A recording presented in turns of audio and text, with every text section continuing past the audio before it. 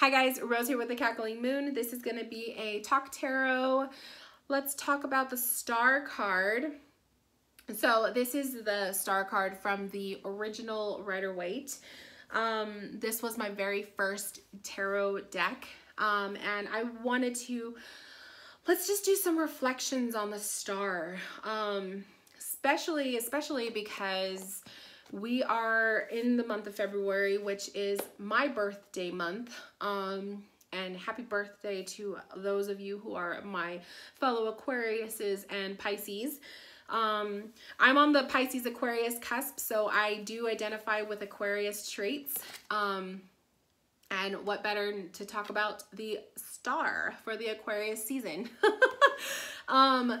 But basically, the process of healing, the process of forgiveness, the process of instilling hope and faith, and your spiritual journey and your awakened state of being and all of the above is everything that the Star card resembles. This card is always a symbol of hope, of always a symbol of spiritual healing and the need to forgive and forget and let go and grow. And so I don't know, I just felt really called to talk about the Star. It's been a while since I've done a Talk Tarot, and I really wanted to kind of get back into the groove of that. So now that I have some time, let's do it. So the Star card, whenever that pops up for you in spiritual readings, obviously, this card would be a symbol of a need for, I would think of it as like a spiritual 911, okay? This could be where yourself or your client is in need of kind of re-identifying who they are, what they want, what they believe in, their belief systems. This could be maybe a shakeup that your client or yourself is having with your, with yourself and what you believe in, your connection to, the higher realms or God or spirit or your guides or the angels or whoever, whatever, however you believe. I am of the mind that there is no right or wrong way to believe. There's no right or wrong way to express your beliefs. I, for one, still identify with God, source, creation. So if I say God, that's because that's how I believe, but I just mean in general for anything. So, but I'm going to say God because that's just what I believe, and it's easier for me to just say it. It rolls off the tongue easier. But basically in a spiritual reading, the Star card is going to represent usually like a 911, a need for re-identifying and revamping. Maybe it's refreshing your belief system. Maybe that your client or yourself is going through some sort of a crisis where you're really questioning what your beliefs are. Maybe you're coming out of a whole line of believing a certain way and now you're believing something else. Maybe you are dabbling in a new faith, or you are walking back, taking, a step back into a faith that you walked away from. Whatever the case may be, the Star card is that. It's also to me, it's a very liberating card. To me, spiritually, it's liberating. It's you being free, you being comfortable in your own skin. She's absolutely gorgeous in all of her naked glory, and she is out there for the world to see. So I always take this card as on a spiritual standpoint, being 100% liberated and comfortable with yourself, with your belief systems. You have come through a lot and you are embracing your own path like you are meant to, okay? Now, if the Star card were to come up in a love-related reading for yourself or a client, this might be the process of a healing. So maybe your client or yourself came out of a long, crazy divorce or breakup or whatever, and there's a need for healing in that process. This card can come up. This card could be a sign of hope that things are going to get better if things are rocky at the moment. The Star card could be a symbol of self-love. I always think of this too in love readings. Sometimes the client is so focused on how do I obtain love that they're not paying attention to themselves, like what they personally need. So the star card can often symbolize, you know, loving yourself, needing to love yourself more, making sure you are taking care of yourself, making healthier decisions and choices, you know, that kind of thing.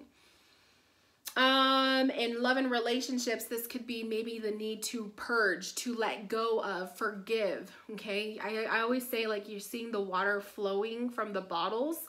You are releasing, okay? So if you are in a relationship and you pull the star card and you're just kind of feeling some disconnect with you and your lover, this might be a conversation that needs to happen. This could be a confession that needs to take place. Maybe secrets are going to be spilled, you know, that kind of thing. There's a lot of different ways that you could read this card. I mean, I can go on forever about it. I just want to kind of give you some ideas just off the top of my head. If this card came up in money related or career path readings, this could be maybe a sign that's saying the tough times are almost over. It could be like saying, keep your eye on the prize, to stay motivated, to, you know, to keep enhancing, keep manifesting that money. Okay. This could be a flow, like a card of flowing, showing the flow of money coming through, that it's going to be fruitful. Okay. Oops. This could be also working alone, like entrepreneurship. I don't know. This card to me screams like she's by herself. She is having it. So maybe that's a sign of entrepreneurship, or a path of solo work, not working so much with teams or with a bunch of people, but more so doing your own thing. Also pay attention to, like, when you're doing readings, pay attention to the number. So this card, the star card, is the number 17. So you can, you know, if you're doing time frames, 17 could be a specific date. You can count up. So 1 + 7 = 8. So it could be August, the month of August. It could be the 8th of a month, or the 18th, or the 28th. I mean, I do that sometimes in readings. It's basically like what you feel, okay? It could also be 8 weeks, 8 months, or 8 years, which it depends. I guess it depends on the question. So it could be that. If you're doing like a type of reading where you're talking about a specific person, it could be a female, because, you know, the star card, it's a female. Or it could be, how else would you like look at this in time frames?